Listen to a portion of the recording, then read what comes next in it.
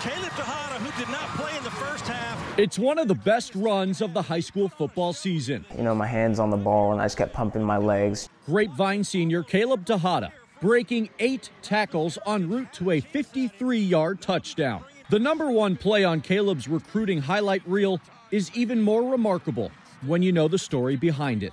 He was going to come out of that hospital just like Caleb made it through all those tackles. The principles of God. Ricky Texada was a beloved senior pastor at Covenant Church, a devoted husband to Sid and father to Seth and Caleb. Yeah, he was my biggest supporter. Ricky was hospitalized in August with a severe case of COVID-19, and due to protocols, Caleb was unable to see his father in the hospital. Not until one Friday night, the night of Grapevine's season opener. Around like the end of the warm-ups, my coach called me over and he said, hey, they're about to do a procedure on your dad. He might not make it.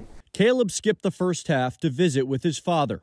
Talked to his dad, even though he was not responsive. He came out and he knelt down. He said, Mom, he said, I really want to go back and help my team. And so Caleb showed up at halftime with his dad on his mind and in his heart as he ran for more than 100 yards in just the second half. And he got into that end zone with that touchdown. I believed his dad was going to come through. We believed it.